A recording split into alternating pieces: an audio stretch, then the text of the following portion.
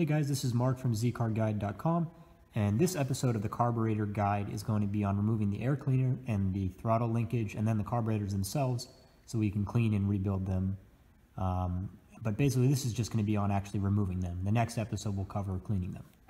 So again, the books that I'm going to be referencing here to show you guys how to do all this. This is this one, SU Carburetors, Tuning Tips and Techniques, is more on the carburetors themselves, and we're not going to be using this book too much at this point, but the Haynes manual here is the one that I recommend on my site for pretty much everything, and it has a pretty good guide to removing stuff. It doesn't talk a whole lot about removing the throttle linkage, which I'm gonna try to decipher for you guys here, but the links to these books will be in the description. Like again, I would highly recommend you buy both of these if you're interested in doing any kind of carburetor work, because they come in very handy. So back to the engine bay here. And this part is pretty simple. All we're doing is just taking these butterfly nuts and loosening them. Try to do them kind of at the same point there. They shouldn't be on too tight, and if they are, just when you get it back on, just remember that, because it's just kind of annoying. It's not necessary to have these tight at all. But what we're going to do is just get them pretty much completely off, and then you can slide this almost directly upwards.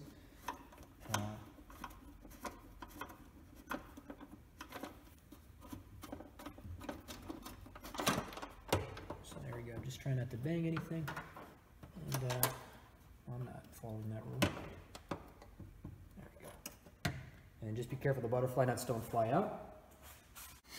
Okay, so the best way to get these out is with just a ratchet here, a 1/2-inch ratchet with like a 3-inch extension, and then a regular size one, because then it fits in there pretty nice. And then these are 14 millimeter, and you're going to be using the open face of the wrench because you can't usually fit that around there. But I'm going to take this off.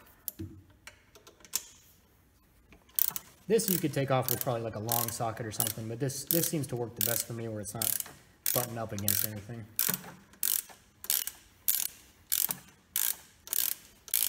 Just going to loosen everything pretty good before I start completely removing any bolts.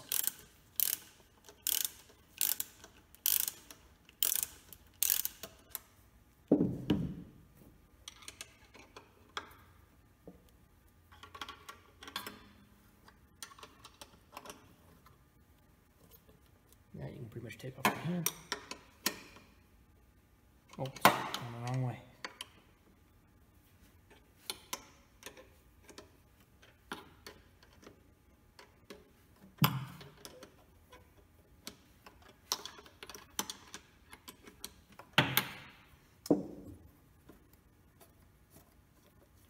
Okay, so I'm going to take these completely out.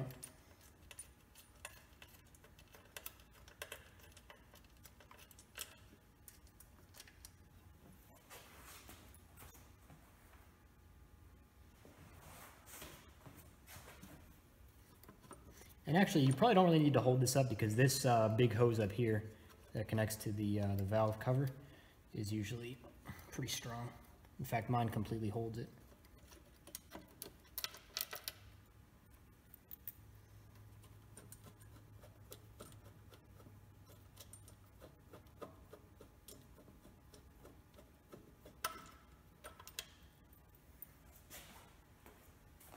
So next we're going to be removing all of the different hoses that are still connected, and usually it makes sense to remove one end as opposed to the other, just because it makes it easier when we want to put things back on. For example, this one right here we want to remove at the actual float bowl. Mine is missing a clamp there, so I'm going to need to get a new one myself, but it just comes right off. Do the same for over here. Just get rid of it on the float bowl side. And then next, I would recommend that you remove this hose next, and I take it at this side off.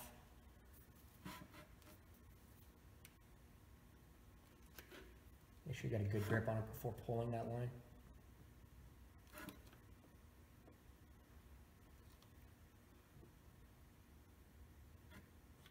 Just didn't want it to come flying off there.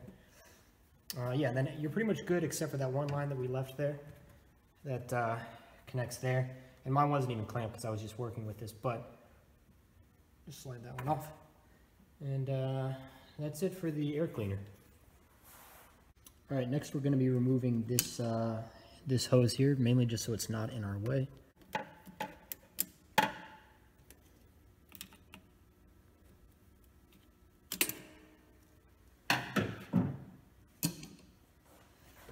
And you can take that hose just right off. And next we're going to be taking our springs here.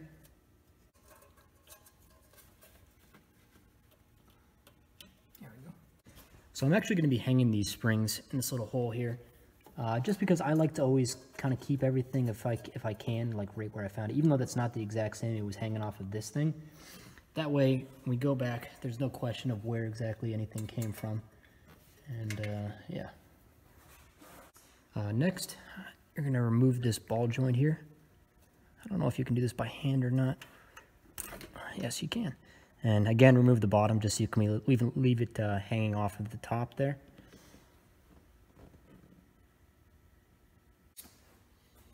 And next we're going to be using a pair of needle nose pliers to remove this guy right here. It's kind of an awkward position.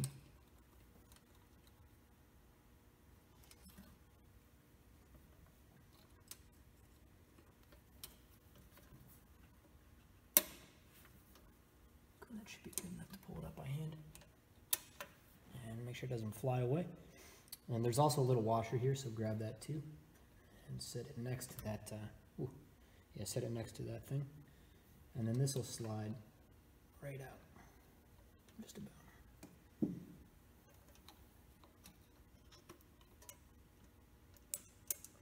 Okay. And again, make sure you do not lose these guys.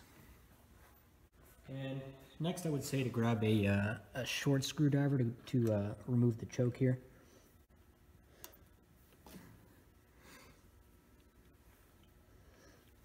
So actually I'm going to be taking this completely out. Now that's free.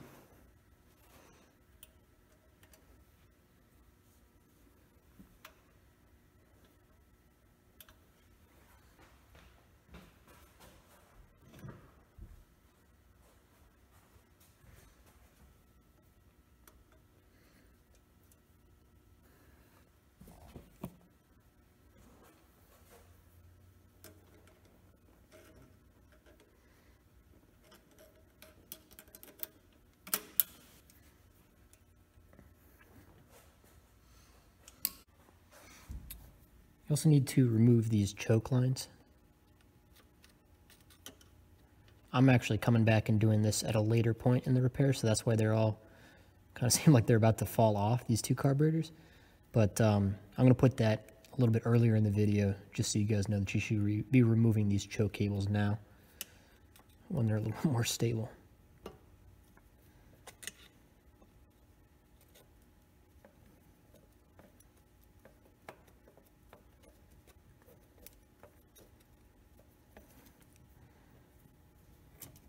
Once these are loose enough, you can just pull that right out of there.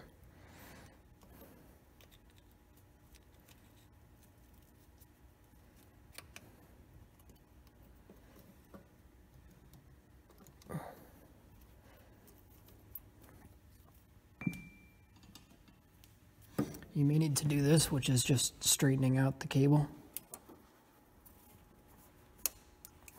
Oh man.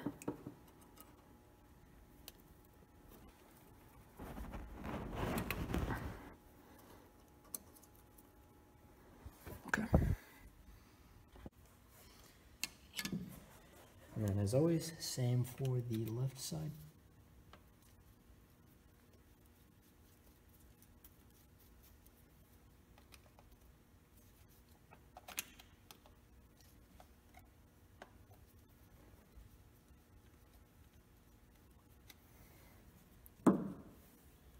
And straight up. This one's going to be a little bit more.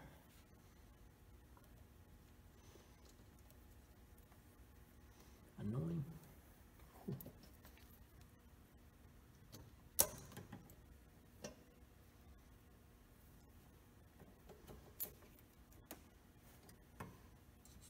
I'm going to actually take these guys right off here.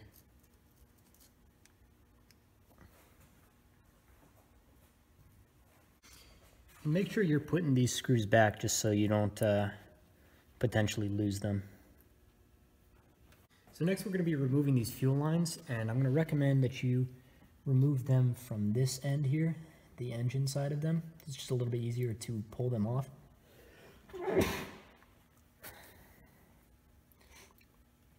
So just get them just about as loose as you can.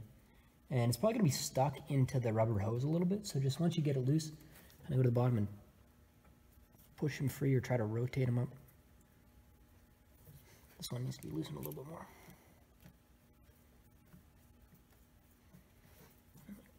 Yeah, so now it just pushes up and it's free, and just slide it off there. And there might still be some gas in these lines, I would imagine. Yep. I never hurt anybody. And we're going to be doing the same over here.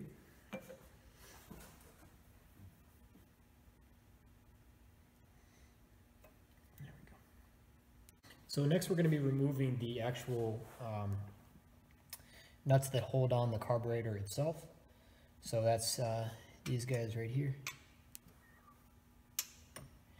And some of them are a lot more difficult to get to than others. But just start out by loosening all of them. It's a 12 millimeter, and you're going to need just a regular wrench. Don't even worry about grabbing a ratcheting one because you can't fit that in there. So next we're going to be removing these things kind of up and off here. Just be mindful that you set up an area where you can set these down, because you don't want to figure that out after you've picked them up.